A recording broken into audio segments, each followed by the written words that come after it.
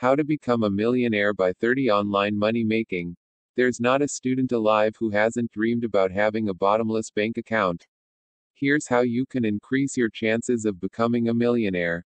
While we've all dreamt of countless jaunts to faraway destinations and splashing the cash on the luxuries we've always wanted, chances are you're resigned to this never becoming more than a daydream, despite continuing to buy a scratch card every time you go out to buy milk. But becoming a millionaire isn't really as difficult and unachievable as you might think. Lots of people prove each and every year that you don't have to be a banker, lottery winner, or be born with a silver spoon in your mouth to build up your wealth to 7 figures. It's getting easier to become a millionaire with every day that passes, thanks to things like inflation. And for many budding rich listers, being wealthy is more a question of lifestyle and not having to worry about your finances than how much you've got in the bank. To live like a millionaire, you don't actually need to have £1 million in the bank. 99% of millionaires don't. But to actually be a millionaire, you'll most definitely have to be on top of your finances and investments. Being a millionaire can mean all sorts of things, but in this guide, we're essentially going to map out a realistic path to building up your wealth to beyond £1 million. We've suggested a few quick ways to becoming a millionaire at the end for those who just can't wait. But stick with us for the foolproof guide first. Let's quickly walk through the rest of your life, taking a look at the steps you can take to become a millionaire, or even a billionaire. Most students have to scrimp just to get by and can expect to leave university with a hefty amount of student debt. If you're feeling brave today, here's just how much. So, becoming a millionaire at this stage in your life is a little out of reach. However, if you have serious aspirations to become rich later down the line, now's the time to get your act together. The money game is a long slog, cash doesn't grow on trees. Before you embark on your millionaire challenge, it's vital that you have a clear life plan. You need to work out a feasible and realistic route to making your millions that draws on your skills, experience, and ambitions. We'll touch on setting income goals later on. But if you're serious about this, then you need to know how to achieve it, not just dream it. Most millionaires don't run around buying Lamborghinis all the time while cracking open the champagne at breakfast. In fact, that's part of the reason why they're millionaires in the first place. Instead of splashing the cash at every given opportunity, they've allowed their money to grow. They say that a fool and his cash are soon parted. And that's a fairly decent motto to live by if you want to join the super rich. Practicing some basic budgeting and money saving skills while you're a student will stand you in good stead for the rest of your life. So don't just write it off as something you'll do another day. If you haven't already got it, download our free student money cheat sheet. There are loads of great tips in there to get you started. Sorry for stating the obvious here, but to be wealthy you need to have income. Use any spare time you have, aside from studying and partying, to earn some cash. It's a good idea to land a part-time job, but it can also pay off to be more creative. Check out our quick ways to make money guide. Or why not start up a small business of your own if you have something to offer? Not only will this pull in some additional cash, but you'll be testing out your entrepreneurial skills before you've even graduated. There's no getting away from the fact that you will have student debt. But because you don't have to pay it all back straight away, if ever. It's not like other debt and won't affect your future goals of raking in the big bucks. You might find that sometimes you do have a few quid to spare, especially when the loans come in. Get into the habit of putting this into the savings account that makes the most financial sense to you. Easy access is best at this stage. You'll be surprised how much interest you can earn on it during your time at uni.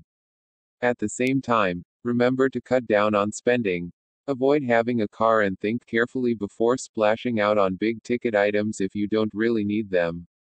Going from a life of education into the world of work can be a daunting prospect. There's a lot to adjust to, and you might still be worrying about what you actually want to do with your life. Never mind the challenge of becoming a millionaire in the next few years. Our advice is don't worry about the unknown. Things always work out, and there are lots of things you can do to boost your chances of reaching the high life. Your first priority to maximize your income at this stage is to secure a well-paid graduate job.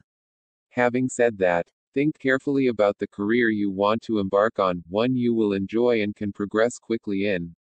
It's worth knowing that graduate schemes are normally the best way to kick off your career on a high earner early on, as many companies offer graduate salaries of around £40,000 a year, if not more. If you're finding it hard to get onto the career ladder, pick up a part-time role for the time being while you job hunt. And, if you're really struggling to find any paid work, don't be afraid to sign on at the job center for a short period. The fast-track method of becoming super wealthy in your 20s is to start a high-growth, high-return business with a plan to exit within 5 years or so. But, of course, there's absolutely no guarantee you'll even make a penny, and the risk can often outweigh your other options of building a long-term income. It's important to have a well-researched idea and a solid business plan before you start, as well as a clear picture of how you will support yourself when there's no money coming in. Having said all this, there may never be a better time to start in business than as a graduate. Your responsibilities are minimal, and even if it all goes Pete-tong, you've got a wealth of experience to build on and take forward. Ben Lebus started Mob Kitchen straight out of uni and is a big hit among students, boasting over 200,000 Insta followers. There are lots of competing options out there fighting for you to invest in, but you need to think smart and do your homework on what's available to you and what will give you the best return. Tax-free cash ISAs are one of the best ways to consistently build up your savings.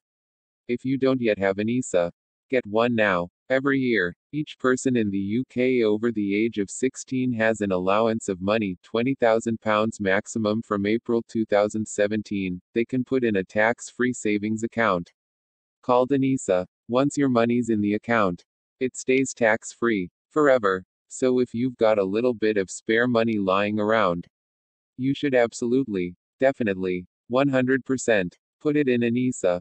You can move to a different ISA provider every year if you want to. So shop around for the best rate. The top interest rate you can expect right now is about 2%. So if you deposit £20,000 in one of the best ISAs, you'll earn £400 over the year in tax-free interest. Now, you may argue that basic rate taxpayers get £1,000 of interest tax-free each year, so there's no point in opening an ISA right now. Indeed, if a basic rate taxpayer chose to invest £20,000 in a 2% savings account instead of an ISA with the same interest rate, they'd still receive £400. But this tip isn't for the here and now, it's for the future. Say you sell your business, or get a significant pay rise. All of a sudden you're not a basic rate taxpayer, and your tax-free interest allowance drops to £500 or nothing, depending on your earnings. All that interest you're earning is going to be taxed in a big way. So, given that there are no real disadvantages to keeping your money in an ISA instead of a regular savings account, and some fairly significant advantages, we'd say it's a no-brainer. A few years on from graduating, you'll hopefully have a decent amount of cash coming in on a regular basis. Now's the time to start getting serious. Being smart with your spare cash is what makes the difference between your average Joe and your millionaire. Of course, there are lots of benefits to renting, but by this point, you should be a little more settled both financially and in terms of where you want to live long-term. Why continue filling a landlord's pockets with your hard-earned cash when you could be paying monthly towards your own place? You may be quite happy living with your parents for a few years after you graduate, even if they're not over the moon about it. And building up your cash reserves, check out the LISA too. But once you've gathered enough to foot a deposit, the minimum is usually 5% of a property value. It's time to start house hunting.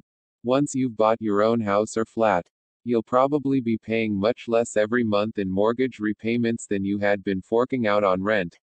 And you actually have a place of your very own at the end of it.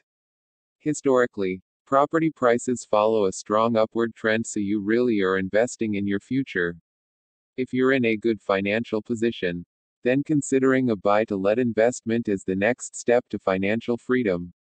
So long as you can get the initial deposit down, and get a good mortgage deal which is less than the rental income, you're on the fast track to being rather rich.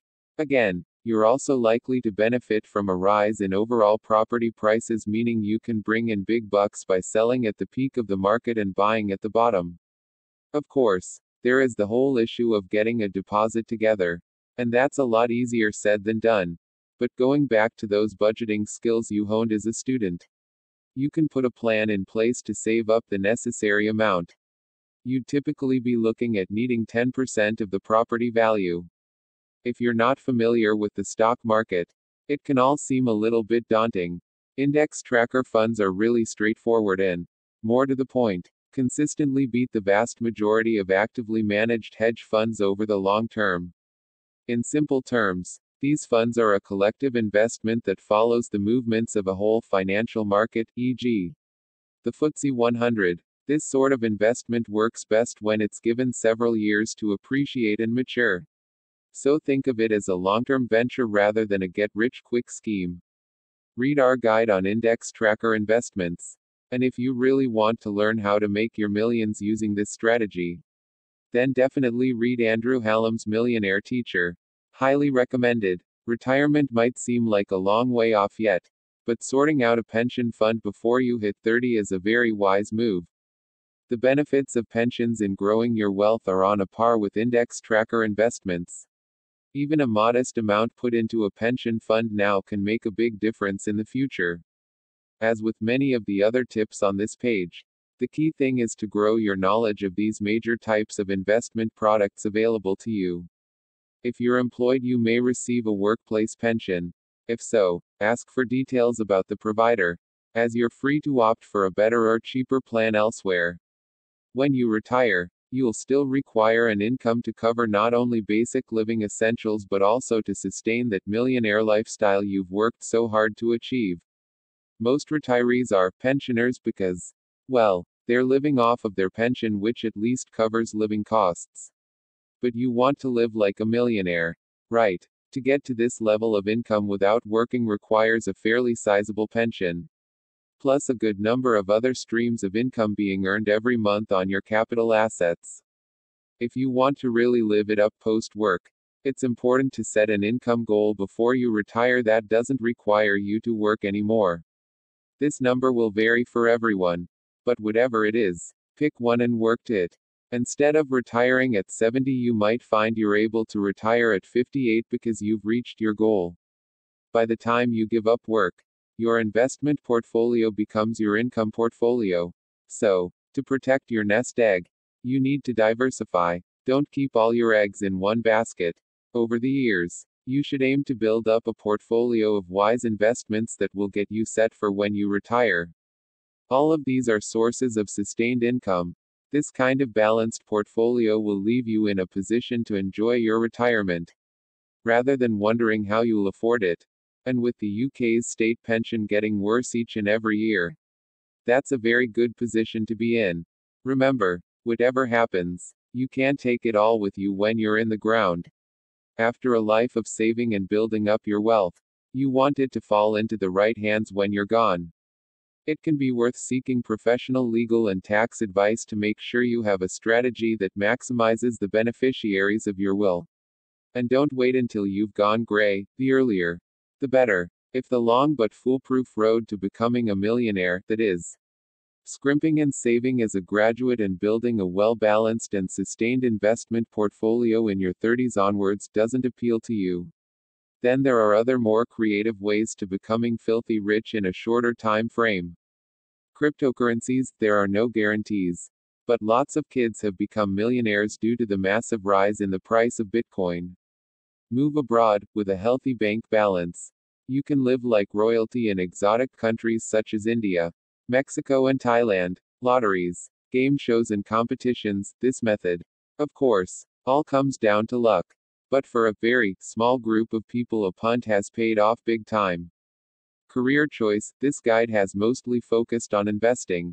But get into a high-paying industry or job and you might be driving the flash car quicker than you think. Sell a business, we touched on this. But there's still lots more to be said for starting up a company. Adding value. Generating sales and flogging it on. Matched betting. We wouldn't recommend gambling since the majority of gamblers get into bad debt. But matched betting can be a quick way to big bucks for some. Check our guide to matched betting to profit without risk. Property developing. You've seen the daytime TV shows. And adding value to houses is, without doubt, a great way to build wealth relatively quickly. Inheritance. You probably haven't got much choice in this one. But you can always send a Christmas card to long-lost wealthy relatives. Just in case. $1 million isn't what it used to be. But it's still more than enough to give you a very comfortable lifestyle. Making wise investment choices will help your cash to stand the test of time, aka inflation, your biggest wealth enemy. Whether you've got a couple of tenors spare, or perhaps a couple of thousand, give some really serious thought to what you should do with it. Disclaimer, all content on this website is based on individual experience and journalistic research. It does not constitute financial advice. Save the Student and its authors are not liable for how tips are used, nor for content and services on external websites. Common sense should never be neglected. We sometimes use affiliated links which may result in a payment following a visitor taking action, such as a purchase or registration, on an external website. This helps keep Save the Student free. The user experience shouldn't be any different. And our editorial decision making is not affected by such links. Like most sites, we use cookies to optimize your experience and serve personalized content. By using our website, you agree to our use of cookies. More info. Text source, savethestudent.org.